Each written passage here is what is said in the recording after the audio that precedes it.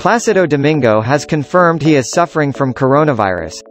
In statement posted on Facebook he wrote, "Feel it is my moral duty to announce to you that have tested positive for COVID-19, the coronavirus. My family and are all in self-isolation for as long as it is deemed medically necessary.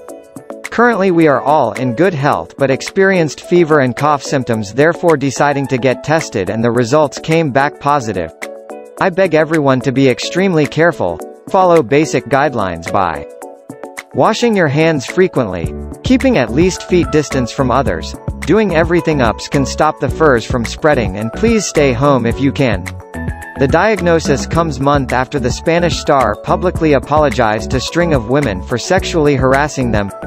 The singer, who has been in the limelight for more than 5 decades, said he takes full responsibility for the pain he caused his victims.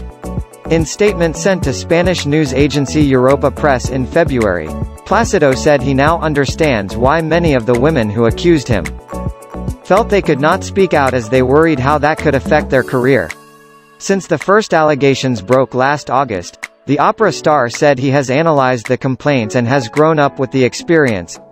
"Even though it was not my intention, never ever anybody should feel this way," he is quoted as saying.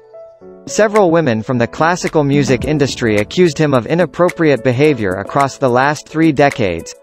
He originally denied the allegations and protested his innocence. Several opera houses axed his concerts in the wake of the women's claims, and the Los Angeles Opera, which employs him as its general director, launched an investigation into the accusations. Domingo came to global fame thanks to his part in The Three Tenors, which featured him, José Carreras and the late Luciano Pavarotti singing classical operas in the 1990s.